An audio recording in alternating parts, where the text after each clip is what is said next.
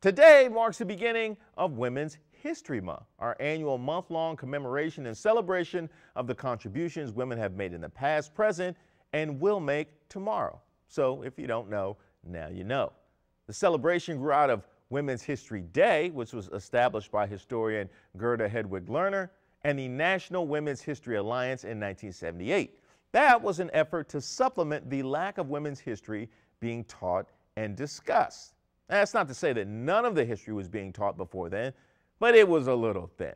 Up until then, women were often left out of society's story, or they were acknowledged just enough by the storytellers to say, see, we gave y'all something, now run along, ladies. Y'all know that feeling. The day was well received, of course, leading President and eternal good guy Jimmy Carter to declare the week of March 8th Women's History Week in 1980. The week became a month here in 1987, going global shortly after, and here we are 35 years later, still going strong with many more to come. Every year, the National Women's History Alliance assigns a theme to the month.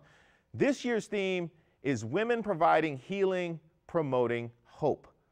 Quoting the Alliance, it's a twofold tribute to the ceaseless work of caregivers and frontline workers during this ongoing pandemic, and also a recognition of the thousands of ways that women of all cultures have provided both healing and hope throughout history.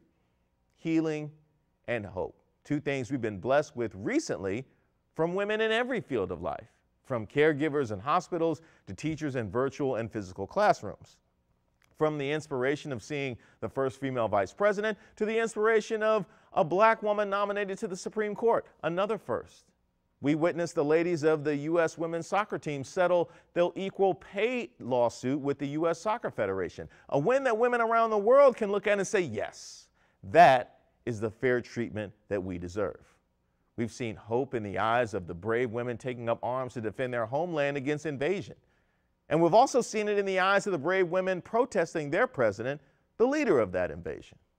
Now, I could also stand here and describe to you all the ways that our society is still failing women, the losses that are outpacing the gains, and trust at some point I will do that. But not today. Today is for gratitude. And to that, I want to say thank you, ladies, for all that you have done and will continue to do. And for knowledge, governmental agencies and museums across the area have activities planned all month. If you go to womenshistorymonth.gov, you'll find a listing. Go ahead, what y'all waiting for? Go ahead and find that.